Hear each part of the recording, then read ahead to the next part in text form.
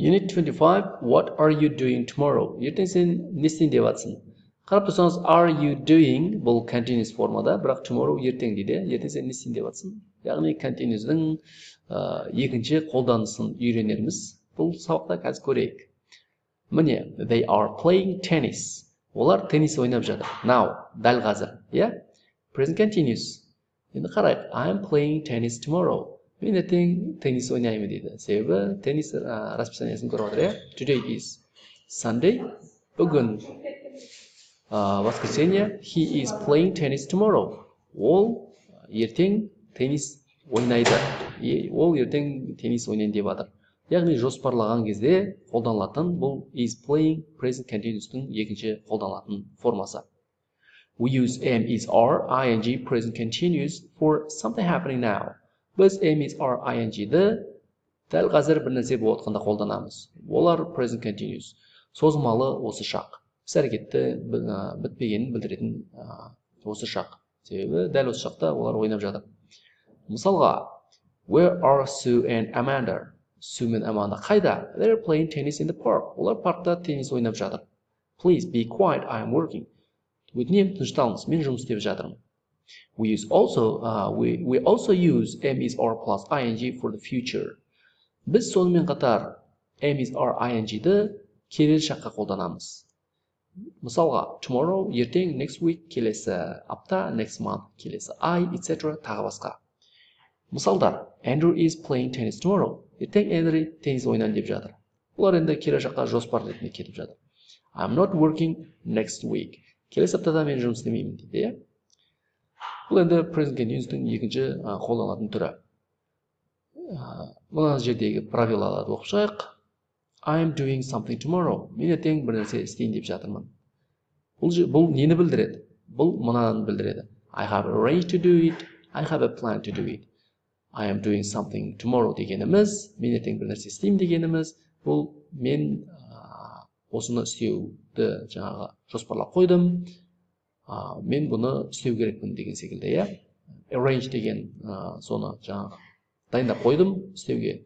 Немесе бір расписание туралап қойдым деген секілді. Мынау мен жоспарлап қойдым дейді. Мысалдар, Sophie is going to the dentist on Friday. Пятница күні, жұма күні Софи стоматологке барады, тіс дәрігеріне барады. Бұл жоспарлаған, ол доктордың қабылдауындағы кестеде бар нәрсе. Сондықтан is going to the dentist on Friday деп continuous-ті қолданамыз. Бұл нені білдіреді? Оның мағынасы мынау. She has an appointment with the dentist. Аудармасы, ол дәрігермен бірге оның жаңағы кездесуі бар. Дәрігермен бірге оның жаңағы дәрігерде қабылдауы бар. Тіс дәрігері, dentist деген. We're having a party next weekend. Келесі аптада бізде вечер болады. Вечерде олар алдын ала жасап қойған, даярлап қойған. Сол үшін we are having деп present continuous-ті қолданамыз. Жалпы мына жердегі барлығы жоспарды білдіреді. Себебі әдетте present continuous-ның бұндай келешекке меңзеген ол жоспарлаған нәрсе. Are you meeting your friends tonight? Бүгін түні достарыңмен кездесесің ба? What are you doing tomorrow evening? Ертең кешке не істейін деп жатырсың? Не істейін деп жатсың? I'm not going out tonight. Бүгін түнде мен сыртқа шығайын деп жатқан жоқпын. I'm staying at home. Мен үйде қаламын. I'm going to a concert tomorrow. Қолымда концерт билеті бар. Сонымен бірден жоспар айтты, мен ертең концертке барамын деді. Бұл жерде бұл present continuous-ті қолданып отыр. You can also say I'm going to do something. Сіз сонымен қатар мен бір нәрсе істейін деп жатырмын деп I'm going to do бірдеңе деп айтсаңыз болады. Оны 26-шы видеода көрерсіз, құдай қаласа. Келесі, be careful. Do not use the present simple to say what somebody has arranged to do. Абайлаңыз дейді. Present simple-ды мынандай жағдайда қолданбайсыз. Егер де біреу бір нәрсені жоспарлаған болса, егер де біреу бір нәрсені істеуге жоспарлаған болса, present simple-ды қолданбаймыз. I stay, I do, немесе do you go деген секілді нәрсені қолданбаймыз, егер де ол жоспарланған болса. Мысалдарын көрейік, present continuous-ті кетеді олар. Қараңыздаршы. I am staying at home this evening. Бұл кешке мен үйде қаламын. Жоспарлап тұр, мен кешке шыға шықпай, мен кешке бүгін үйде боламын деп тұр. Яғни бұл present continuous-те қолданылады. I am staying at home this evening. Are you going out tonight? Бүгін түнде сыртқа шығасың ба? Are you going деп сұрақ қоямыз present continuous-да. сен кешке бір жерге барайын деп жатсың ба дегенде оның жоспарын меңзеп сұрап тұр ғой. Келесі, Lisa isn't coming to the party next week. Келесі апта Lisa вечеринкеге келмейді. Бұл жерде де ол келмейтінін білеміз, ол келмеймін деп жоспарлаған, басқа жерге бару керек, сондықтан біз present continuous'ты қолданамыз. But we use the present simple for timetables, programs, trains, buses, etc. Жаңағы расписание, мына расписание, ол dentist, тіс дәрігермен кездесуі, бұл жоспарланған нәрсе, тіс дәрігердің қабылдауындағы. Ал негізі былай жалпы расписание бар ғой, мектептің расписаниясы болсын, университетте паралардың расписаниясы болсын, университеттегі паралардың расписаниясы болсын, тағы да не бар, автобустардың, пойыздардың, самолеттардың расписанияларында біз present simple'ды қолданамыз. Сонымен қатар программалерде, trains, пойыздарда, buses, автобустарда, тағы басқаларда біз, яғни расписанияларда present simple'ды қолданамыз. Мысалға, келер шақ, пойыз сағат 7:30-да келеді, дұрыс па? Біз бірақ present simple'ды қолданамыз. Себебі ол әрқашанда 7:30-да келіп жүрген және келеді де. Себебі ол расписание. Сондықтан әрқашанда болатын нәрсе біз present simple'ды қолданамыз. The train arrives at 7:30. 7:30-да пойыз 7:30-да келеді. What time does the film finish? Кино қашан бітеді? Бұл кинотеатрда мысалға кино белгілі бір уақытта басталып, белгілі бір уақытта бітеді, әдетте. Сондықтан біз бұл жерде present simple'ды қолданамыз. Себебі ол белгілі бір расписание бойынша жұмыс істейді. Әрқашан сол расписание. Сондықтан да present simple. What time does the film finish? Кино қашан бітеді? Енді compare, салыстырайық. Present continuous, usually for people. Present continuous әдетте адамдарға деген дейді. Соны мысалы көреміз қазір. Одан кейін present simple for timetables, programs, etc. Ал расписание бұл әдетте present simple бұл әдетте расписание бойынша, бағдарламалар бойынша, тағы басқа. Мысалдарын салыстырайық. I am going to a concert tomorrow. Ертең мен концертке барайын деп жатырмын. Present continuous. The concert starts at 7:30. Концерт 7:30-да басталады. Бұл концерт күнде болып отқан жоқ, бірақ бір концерт болған өзінде ол жаңағы расписание, сондықтан present simple кетеді. What time are you leaving? Қашан шығайын деп жатырмын? Қашан кетейін деп жатсың? Present continuous. Адамға сұрап тұр.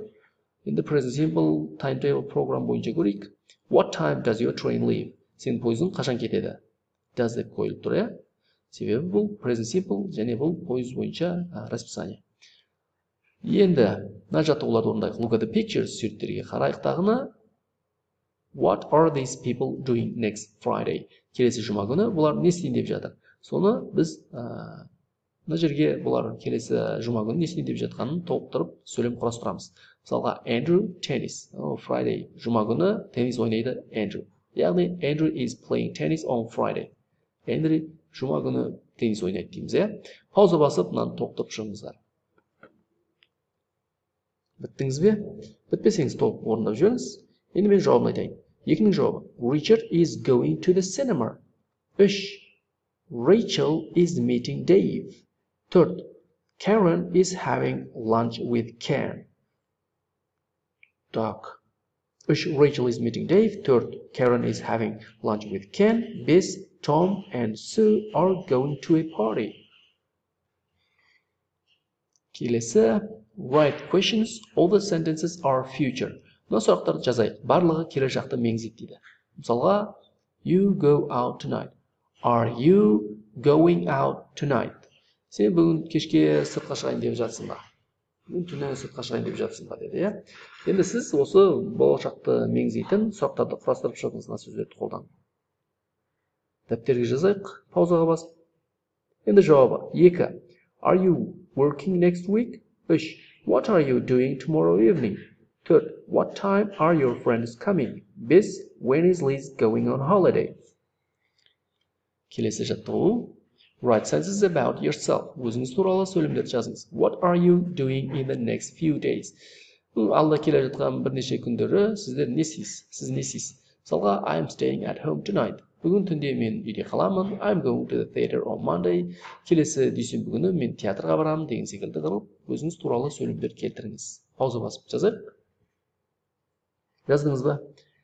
Жақсы, енді бұл өзіңіз туралы мәлімет болғандықтан оның жауабын тексере алмаймыз, бірақ мысалға және де бір 4 мысал сөйлемдер оқып берейін сізге. 3. I'm going away at the weekend. I'm playing basketball tomorrow. I'm meeting a friend this evening. I'm going to the cinema on Thursday evening. Келесі жаттығу орындайық енді. Put the verb in the present continuous. He is leaving, etc. Жақшаның ішіндегі етістікті қолданып, present continuous'да жазамыз. Мысалға, he is leaving деген секілді. Or present simple. Немесе present simple'да жазамыз. Present simple'да ол былай кетеді. The train leaves. Пойыз кетеді деген секілді. Мысалға, are you going out tonight? No, I'm too tired. We're going to a concert tonight. It starts at 7:30. Енді пауза басып, осы тапсырманы толық орындап шығыңыз. Жауапты дәптерге жазайық. Енді жауабын айтайын. 3. She's getting. 4. Are going. Келесі are they going. 5. Finishes. 6. I am not going. 7. I am going. Келесі we are meeting. 8. Are you getting. Одан соң leaves болады. 9. Does the film begin. 10. Are you doing. Келесі I'm working болады. Осымен видео аяқталды.